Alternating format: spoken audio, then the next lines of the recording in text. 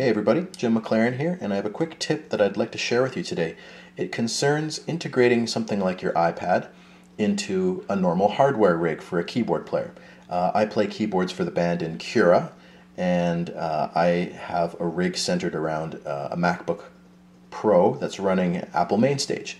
And what I do is I will run my iPad inside Mainstage and have it integrate with all of my other patches in there. Alright, here's the setup. I'm using my Axiom 61, and that is USB MIDI into the MacBook Pro, which will be running Mainstage in just a second. Now, Mainstage is running through my MacBook Pro into this Firebox, which is just using an interface instead of the headphone jack. It's just a little bit of a nicer sound, and it gives me some more options, such as MIDI. Back here, a little bit murky back here, but this is coming from the back of the Firebox. And this is MIDI out, so this is sending MIDI out of the Mac essentially. And that, if you trace that wire, is going into the iRig Pro, which is essentially the MIDI in for this iPad Air. And as of February 2014, the iPad Air is about as good as it gets for processing power. Okay, so here's how it goes. I am screen capturing my Mac right now so you can see what's going on in my Mainstage rig, and I am videotaping my iPad display, and I'm recording all of the audio from this with another iPad running multi-track DAW so that you can get some good sound quality hopefully. Okay, so what we're going to do is we're going to start with Mainstage, and I've created just a test patch here, and it's just a piano.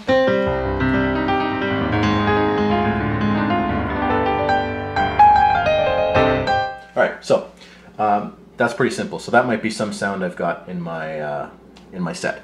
Now the idea here is that I've got an iPad with all of these great sounds, but how do I use it? So one of the things that somebody might think of is well, let's just plug it into a MIDI keyboard, and then let's also plug it into a mixer, and then we have another keyboard on stage. But I don't like to use a lot of keyboards if I don't have to.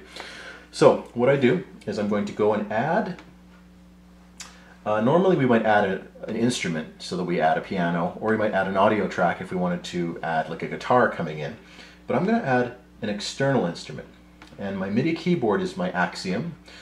Now this is the cool thing, Midi Output. Now I'm going to use the plug 1 PreSonus Firebox, because that's what's coming out to my iPad. And I'm going to create that, and you can see we've created external instrument 6, it's called, it's green. And if I play my keyboard now,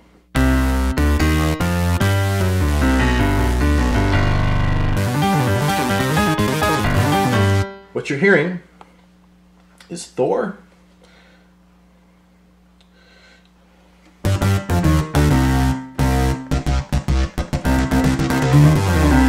Thor mixed with the Steinway piano inside Mainstage.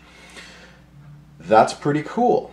So what I've done here is I've made a couple of test tracks here. So what we've just did is piano and wired MIDI. Now you can see I've also changed the layers here so that I've got the left-hand side of the piano doing the Thor, and the right-hand side using the actual piano sound. Sounds like this.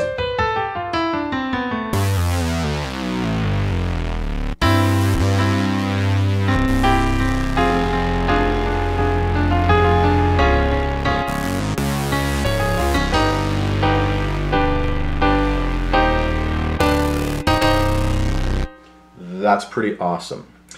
The other way you can do this, now I'm using a wired MIDI. You can use what's called Wi-Fi MIDI. I think it has another term, but for right now it's basically Wi-Fi MIDI. And the way you do it is you go into your audio MIDI setup. I think there's other tutorials on exactly how to do this, but basically you add, it has to be on the same network. So if you're doing this live, you may have to bring a little router with you in order to create a network. But for some reason, my iPad Air keeps showing up as on my iPad 2, probably because I kept restoring a backup from my iPad 2 every time I got new ones. I don't know. But you basically start a new session, you hit connect, and then this Wi-Fi channel now, instead of going into the PreSonus Firebox, you go into the Session 1 network. Now we're using wireless MIDI. And let's see what the, this is the same kind of patch.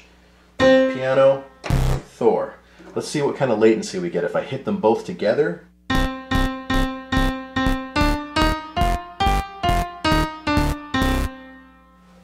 The Wi-Fi MIDI is not as good as a cabled MIDI. Here, I'm going to go to the cabled MIDI patch right now and do the same test.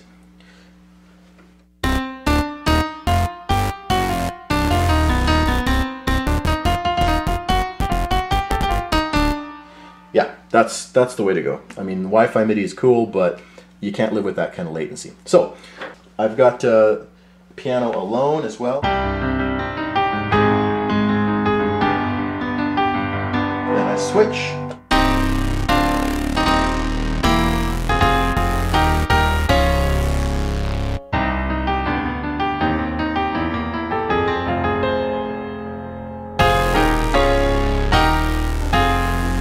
Works pretty well. Now, here is the next logical step for this. I'm going to go back to Audiobus. Now, as I said before, an iPad with this sort of processing power should actually be able to do a couple of synths at the same time. So I've got Animoog, ISEM, Arteria, ISEM, and Propeller Head Thor. So here's what I'm deciding to do. Propeller Head Thor is going to be coming in MIDI channel 1. Alright, you probably can get what's going on now. Arteria ISEM is coming on MIDI channel 2. Mr. Animoog is coming in input channel 3. Now, at this point, you also have to make sure, of course, that everything is using the correct MIDI interface and all those little kinds of things. Okay, so at this point, I now create a new patch, and what I've done is I've actually added 3 of these external instruments, and each time I do it, I just change the MIDI channel. So I've now got 3 external instruments, which I've named Thor, ISEM, and Animoog. And just to make it a bit easier to hear the difference, because some of these are mono synths, Thor is on the bottom, ISEM is in the middle, and Animoog is on top. Let's see if this works. So on the bottom I've got Thor. There's ISEM. There's Animoog. So, let's have some fun with this. I'm going to put ISEM's Arpeggiator into hold so I don't have to do anything about it. And I'm just going to push it.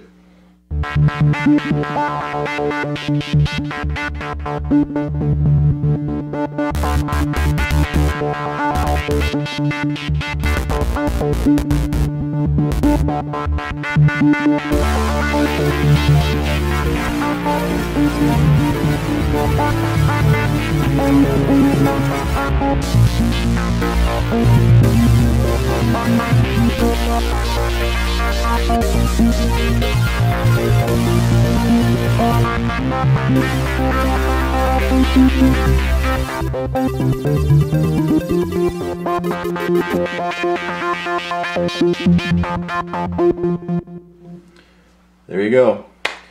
I suppose I could add as many instruments as my iPad could actually handle. I don't know. You could try, oh, at the same, yeah, I can't add any more. So there you go. Bring on Audiobus 2 and state saving, because at this point I can now save groups of synthesizers. So imagine I've got N-Log and Animoog in one, and then the next I just call up another setting and I've got these 3, and then I call up another setting and I've got Sunriser. You know, at this point with this iPad sounds thing, I could duplicate this, and let's say I didn't want ISEM in this batch. So I delete ISEM, and let's now add, what are we going to add? Let's add something simple like a B3 organ. So let's get a jazz organ in there. Now of course at this point the jazz organ is going to overlap with the Animoog on the top half, which is kind of cool, I suppose, but I don't want that. I'm going to go into the layer editor, just drag it. I'm not having any luck with this. Dragging it, and there's the jazz organ. Very, very small range here. It's going to go right there. Now, Thor.